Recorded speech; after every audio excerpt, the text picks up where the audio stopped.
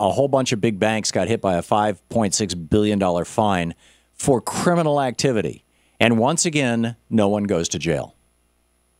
Lindsay Lohan shoplifts from a store. She goes to jail.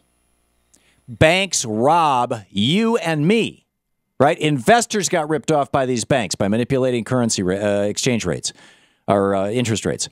Investors got ripped off. 401ks, retirees, pension plans, they got ripped off. Real people got hurt.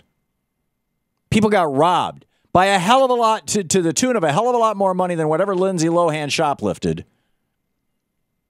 And nothing happens. Why? Because the rules of the game in the United States now, and increasingly around the world, are if you do a crime that benefits a corporation, no penalty. These banksters, somebody made the decision to break the law.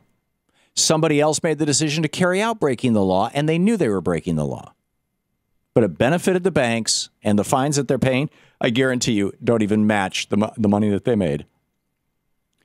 So if you commit a crime that benefits a corporation, no problem. And the worst that'll happen is you're fired.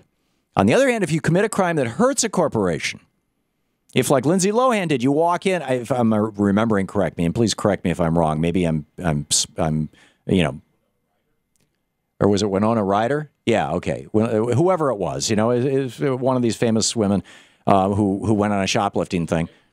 Say what? Maybe. Oh, Jim says it was both. Whatever. If you hurt a corporation, like shoplifting or embezzling, you find your butt in jail so fast. But if you help a corporation by breaking the law, no penalty. Corporation will cover the cost.